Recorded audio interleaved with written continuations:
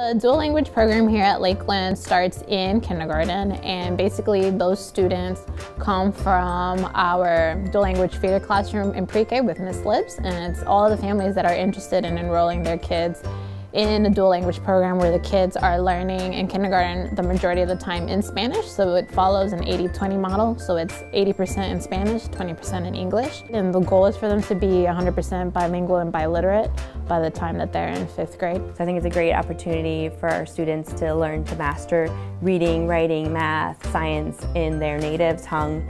And then they'll be able to translate those skills into English. We're currently working on a unit, working on number bonds. In Spanish it's enlace numérico.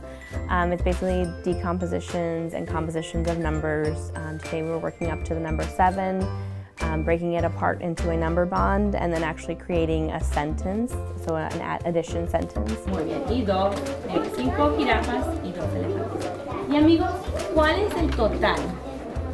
To read and write and speak in Spanish is learning those initial letter sounds, and the movements we do also to kind of help their brain connect the two, like oso, the O, and they do the O shape. Oso, oso, o, o. Avión. Awesome opportunity, especially for the English language learners, to one, understand that there is value in their native language, that it isn't something that they need to erase or forget about.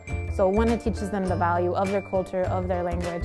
And for the students that are English speakers, it's adding value to their life because they're learning a second language. They're becoming bilingual. It's preparing them for the future. Koala, koala.